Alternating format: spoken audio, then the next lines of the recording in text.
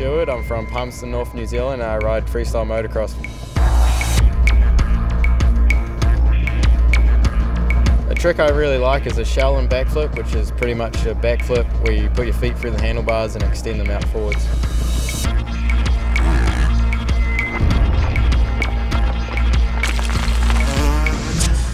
Once I leave the ramp, I'm already on the back of the bike.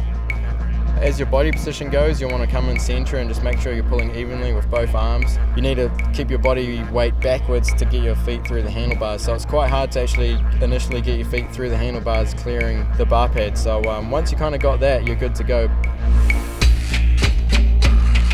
I try to extend it as much as I can and hold it out there. It's just one thing I try and do to separate myself from everyone else.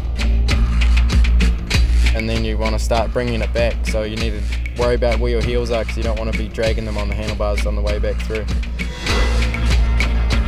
There's a lot of things that can go wrong with backflip tricks. You could go off the ramp and not pull hard enough, you could get your feet stuck between your handlebars. The worst thing that could happen with this trick is just landing upside down, so that's what you want to avoid. When I pull my feet back through the bar pad without hitting the seat and then to the foot pegs, or to land on the ground at the same time as the wheel touches, is when I know it's a good trick.